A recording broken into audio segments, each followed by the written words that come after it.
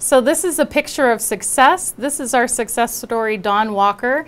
And this photo is her 1 year, this photo is 1 year ago. Her before photo over here, I'm pointing, but no one can see what I'm pointing at, sorry.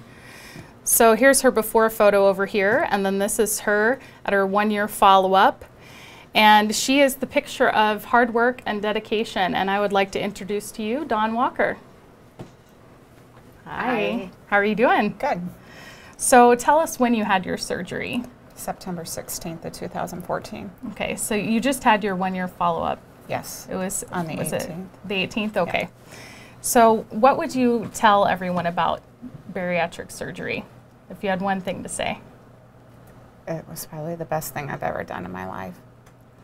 So did you have complications related to obesity prior to surgery? I suffered from hypertension, depression. I was using a CPAP machine, and I had a lot of joint pain.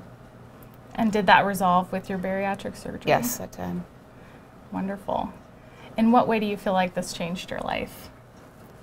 I'm just able to do things I've never been able to do. I can run 4 miles. I can get down on my knees. I can scrub my floor. I can play with my kids. I can run after them. I mean, my son's 15, but I am a challenge. So it's been a lot of fun just getting my weight off. And fabulous. So was it easy? No, it wasn't easy. What do you think the hardest thing was for you? The exercise was probably the hardest. Exercise. What motivated you to keep going? Well, my sons will be getting ready to be married, and soon at one time I'll be a grandmother. I want to be able to get down and play with my children. Wonderful. If you could do it all over again, would you do it again? Oh, yes. Fantastic.